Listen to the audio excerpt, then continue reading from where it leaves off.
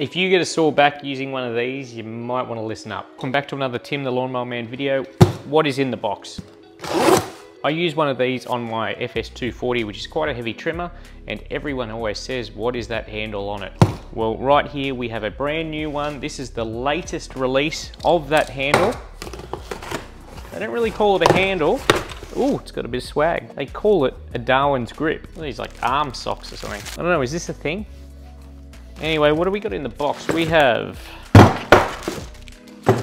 2 Darwin's grips. I don't know if they meant to send me 2, but sweet. Now I'm going to install one to this Honda trimmer, then we're going to take it out the back and I'm going to show you how it works. Very simple install. Just got to take these 4 bolts off. You'll probably fiddle with it a little bit to get the exact position that you want. Now the idea behind these is that it gives you a posture position that's upright, so you're not putting pressure on your back. As I said, I use it on my heavy FS240R and really do like using it. So there we go, that feels about right to me. I'll tighten that up now. Let's see how it goes.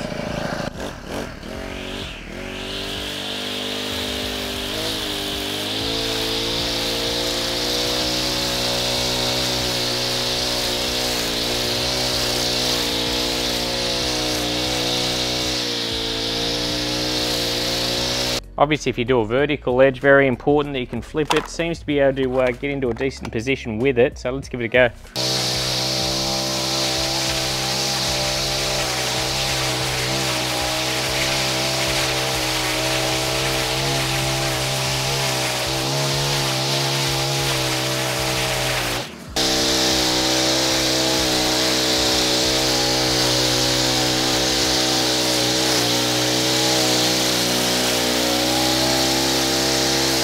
So that's the Darwin's grip. Get asked plenty of times about it.